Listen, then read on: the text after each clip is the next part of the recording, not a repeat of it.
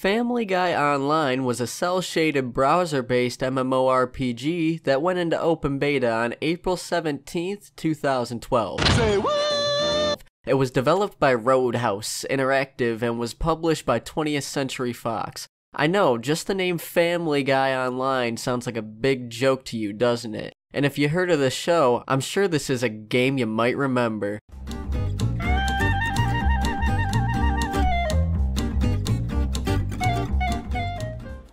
Okay, I'm going to take a second and be serious here. No one expected Family Guy Online. Let's just get that right out of the way. The whole concept seemed ridiculous. I mean, there was potential there. I saw the commercial and it made it look good. And it was a fresh face to the world of online free-to-play gaming. So let's take it from the top.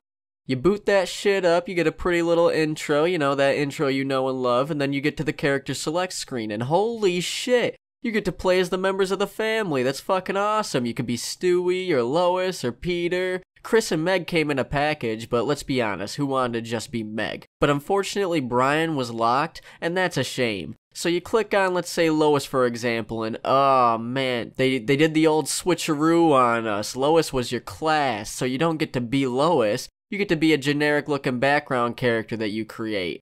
There were a few options, nothing special, but don't worry, the Lois class isn't gender locked, so for example, you could be a boy Lois or a girl Stewie if you wanted. But, you know, we're all past that. I start the game, I'm outside of the Griffin's house, you know, I'm itching to see what the first quest is. What hilarity could ensue in this comedy show-based game?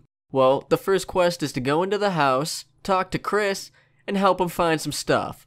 Now here's a side note, the game looked good, and the house and town were detailed very nicely. It ran great, even in browser. I mean, I was skeptical that you didn't have to download it, but at one point 20th Century Fox planned for this game to run in Facebook, so whatever. I digress. But seriously, I gotta run around town to look for your shit, Chris, and you ain't even coming with me, man? You ain't gonna go outside and chill with the new homie? I mean, I caved in, I gave him the stuff, the logs and the rope and shit, and what am I rewarded with?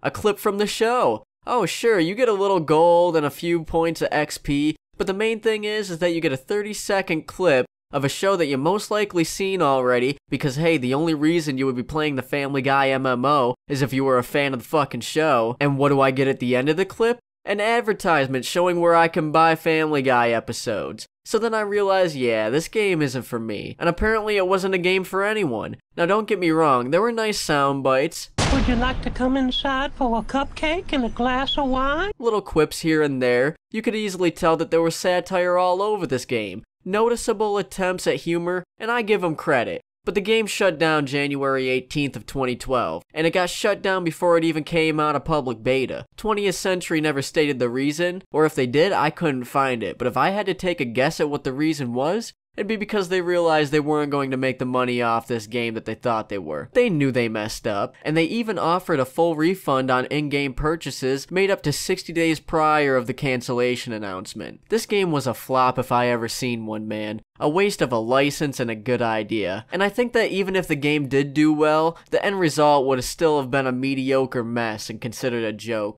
The problem is that you could see the reason for this free game coming into existence. It was to get you to spend money. Everything was just wrong. It would have been better as a Facebook game, honestly. Which makes me feel bad for the people that put the time and the effort to create this Family Guy universe inside this shell of an MMO. So please join me in a moment of silence for all the hours lost developing this valiant effort at a trendy marketing scheme.